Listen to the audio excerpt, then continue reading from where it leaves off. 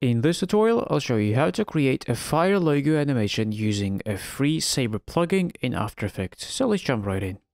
First, I'll create a new composition.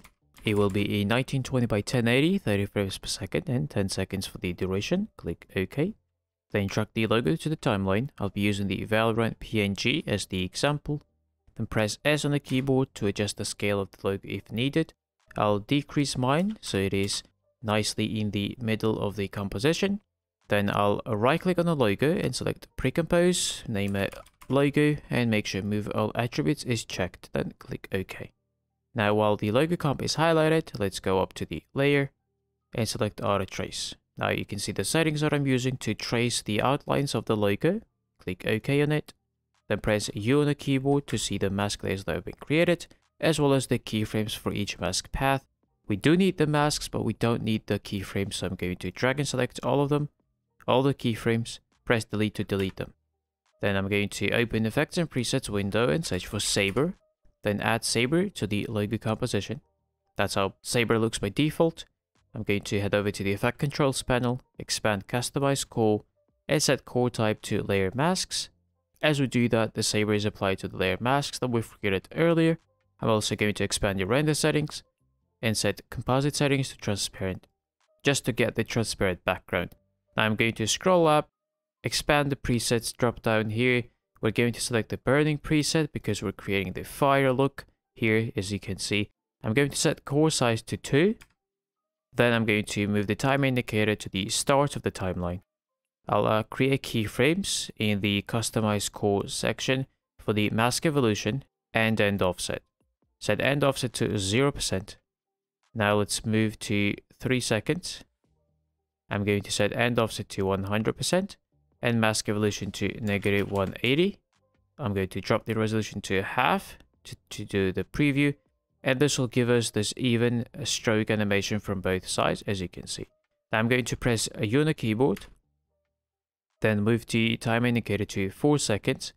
I'm going to create a keyframe for start size. Move 2 seconds forward to 6 seconds.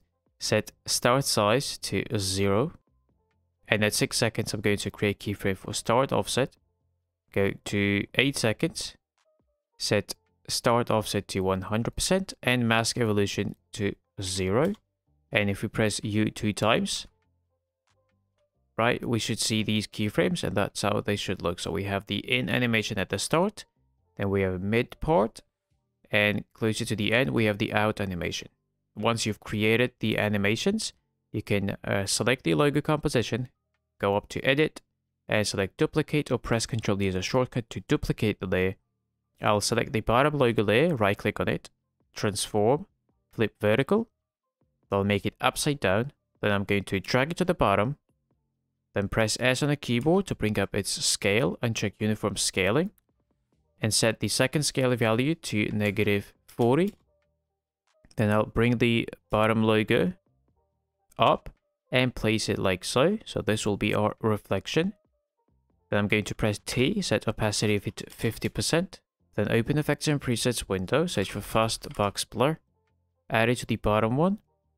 And set blur radius to 20. And this way we've created nice contrast between the main logo and the reflection. Here we're going to create the floor layer using the fractal noise. First we need to create a solid. So layer, new solid. Let's call this one floor. Then open Effects and Presets, search for fractal noise. Add fractal noise to the floor layer. In Effect Control, set noise type to block. Contrast 200. Complexity to 4.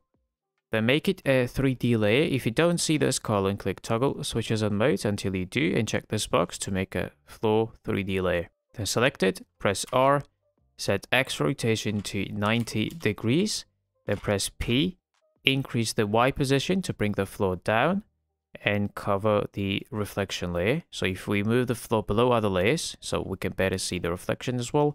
So once you place it like this, search for motion tile and add motion tile to the floor layer.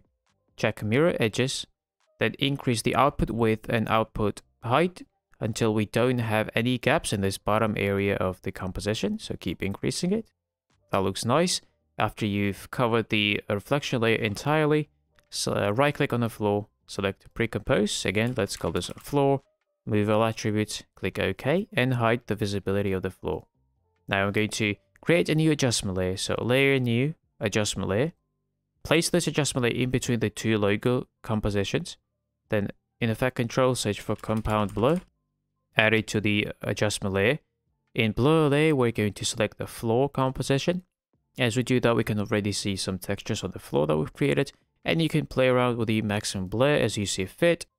I'll leave it at 20 because I think that looks nice. So after you've added the floor, we can create a camera to create the zoom effect throughout the scene. But first we need to turn the layers into 3D layers. So for that, we check the box for the both logo layers. And for the floor layer, we check the continuous rasterize icon, this one, because the solid layer inside of the floor layer is already a 3D layer. So check that and you're good to go. So now move the time indicator to the start of the timeline. Go into layer, new, camera. Select 35mm preset to make sure these settings are not checked. Then click OK. Press P. Create keyframe for camera's position and set Z position to -2000. Then go to 8 seconds. That is where the animation ends. And set position Z to -1500. And now we can do the preview. So that's how our fire logo animation looks at the moment. And now we're going to add a couple finalizing touches to make it look even better. Here, after the preview, we're going to drag and select all layers, right click, pre-compose. Let's call this one final, click OK. First, let's create the background. So layer, new, solid, call it BG. Place it below the final composition. Then search for gradient ramp in effects and presets. Add it to the BG layer. In effect controls, we're going to click swap colors. Then for ramp shape, set it to radial ramp. Then grab this point at the start of ramp and place it into the left corner like this. Then I'm going to set start color to a very dark orange, like that. So it matches the scene nicely. Click OK. Now we're going to create an adjustment layer. So layer, new adjustment layer. Make sure it is above all layers. Then open effects and presets window, search for curves. Add it to the adjustment layer. I'm going to create one point here and drag it down. Then one point here and drag it up so the curve looks like a letter S. This is to bring up the contrast of the scene. Then I'm going to search for unsharp mask. Add it to the adjustment layer. Radius, I'm going to set it to 10. Then I'm going to search for noise. Add it to the adjustment layer. Set the amount of noise to 6% and check use color noise. And here we can do the preview again. And this is the complete fire logo animation created in After Effects using a free Saber plugin. I really hope you enjoyed and learned something new in this tutorial. Thank you guys for watching and I'll see you in the next one. Peace out.